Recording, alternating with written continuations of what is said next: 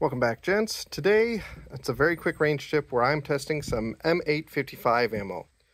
I have both IMI and this PMC stuff. So we're going to see how well it does. I already have one mag loaded up to test. This is going to be with one of my other uppers. But I'm going to be doing some chronograph tests, and we're also testing on multiple platforms. This is a 20-inch stainless steel shield and barrel with a 30x scope and a Veltor upper. Over here, we have two 16-inch barrels. One's Cold Hammer Forge by Bear Creek Arsenal with a red dot. And this is iron sights with a Faxon barrel. And those are Ultradiant C2 iron sights. There you go. They're aperture sights. So let's get to testing. And like I said, we're going to be doing some chronograph testing as well. See how fast these go. Okay, my 20-inch shield and barrel. Let's take a look. Average. Oh, and this is the PMC X-Tac.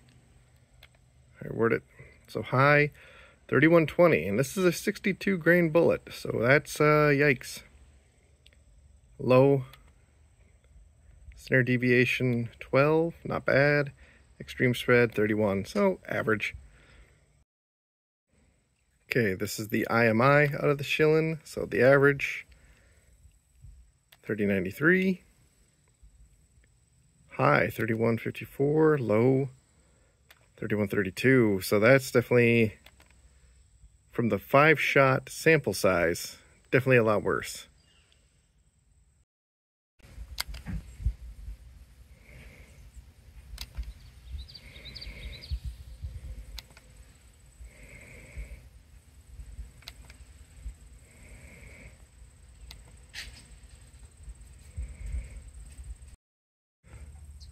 This is the IMI out of a 16-inch barrel.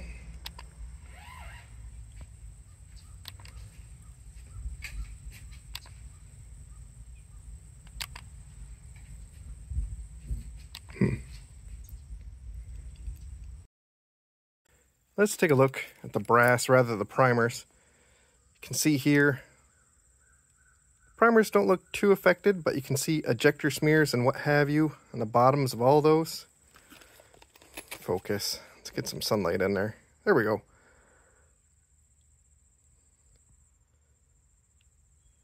Now let's take a look at the IMI, because this was the PMC X-Tac. Well, I'll just grab these three, because I had them picked up and was looking at them. You can see there, this one more or less looks fine. This middle one definitely has a smear. And honestly, when you look at the rest of them, if it focuses, you will notice the story is largely the same. A lot of them have some sort of mark, but not all of them, which kind of matches what we found out from our chronograph, right? So either way, both of these are pretty hotly loaded, and they're potent. They're very potent. Okay, these groups are my shield and barrel. This is the PMC X-Tac. This is the IMI. This is with the magneto speed. I got a flyer up there. This is without. So oddly enough, the X-Tac did worse without the magneto speed, but just 5-shot groups. Bear Creek Arsenal with the magneto speed without.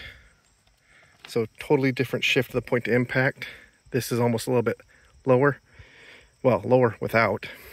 Whereas this one, with it on, it's more to the right. Then lastly, iron sights, no magneto speed.